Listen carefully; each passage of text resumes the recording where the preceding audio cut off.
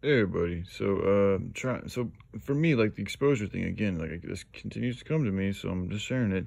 So try and think about the potential reverberations, backlash, counter to ultimate full spectrum exposure. In doing so, people will, as I'm writing this, it came to me that the pedophile rings in connection to certain parts of Hollywood have already been exposed by some of the most known and popular people.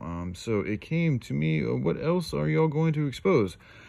So corruption in politics is well known. Now, if y'all have a list of information that directly connects people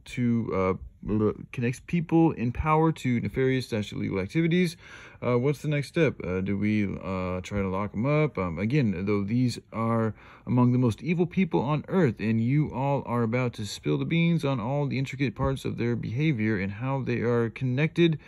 This type of information will jeopardize their freedom, money, power, disguise. Essentially, it would destroy their ability to do what they do. And these are the most evil, if not the most. I mean, these are the most evil people. So it's only fair to assume that there will be a retaliation. Excuse me. That the retaliation will be extreme. Sorry.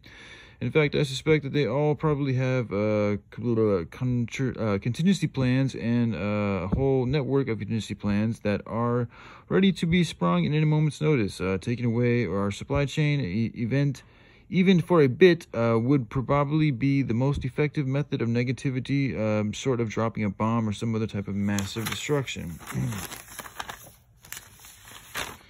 Event, even if it's just a possibility. Isn't that enough to warrant some type of countermeasure, to ensure that the people have a way to survive and, and not go crazy, should a massive supply chain disruption occur?